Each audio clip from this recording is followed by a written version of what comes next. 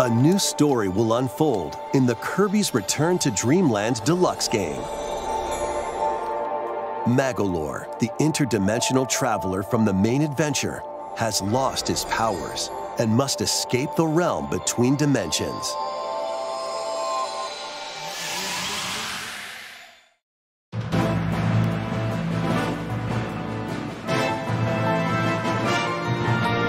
All he can do now is a basic attack and jump.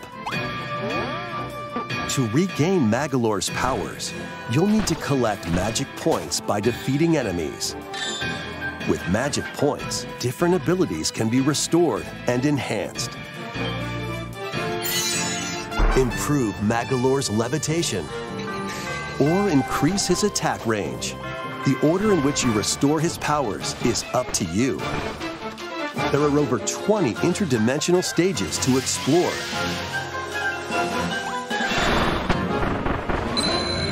Up to 4 players on the same system can venture through this mysterious realm together. Can Magolor restore his powers and safely return to his world? You can access this new epilogue after clearing story mode.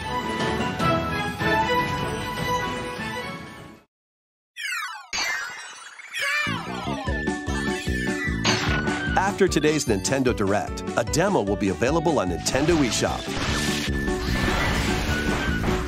Up to 4 players can play a specially arranged demo with select stages and sub-games. Kirby's Return to Dreamland Deluxe launches on the Nintendo Switch system February 24th. Pre-orders are available now on Nintendo eShop.